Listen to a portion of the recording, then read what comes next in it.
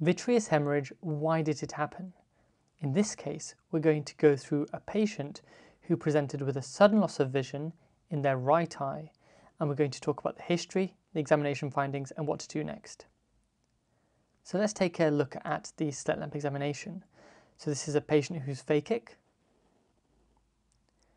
The ocular surface maybe looks slightly on the dry side, but when we look into the anterior vitreous, we can see these red blood cells.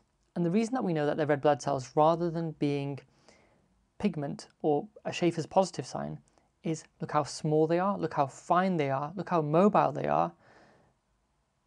And I think how in a Schaeffer sign you'd expect them to be more orange, deeply pigmented and larger, whereas here they are just so fine and mobile. The next thing we're going to do is having a look in the fundus. We've got somewhat of a fundal view, but it is very hazy. We can see that there are what looks like scars from panretinal photocoagulation, and really the history is key. You need to ask the patient, are you a diabetic? How is your diabetic control? What has your previous treatment been for your diabetic eye disease? If you can't see the fundus at all, you can't confidently tell yourself that the retina is flat. There you go, that's a fresh hemorrhage. If you can't tell yourself that you can have any fundal view, you need to consider a B scan. Let's have a look at the other eye. That can give you a lot of clues as well, especially if you have no fundal view.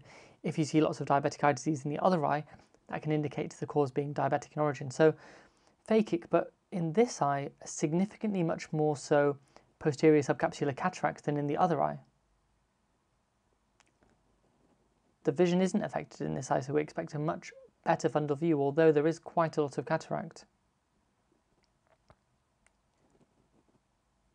Okay, so yes, there is a much clearer fundal view, but we can see evidence of diabetic eye disease and retinal hemorrhages here.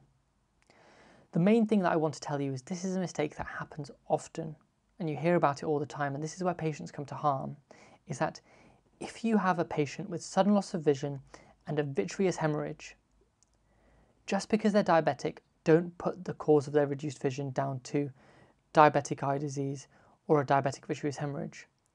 Studies show that if a patient has a B scan and it doesn't show a detachment, there is still a significant chance of them having a retinal tear. So if you have a fundus obscuring vitreous hemorrhage and you aren't certain that the cause is diabetes, you need to refer them to the vitreoretinal team, and they often require an early vitrectomy to exclude a retinal tear because that can be sight-threatening.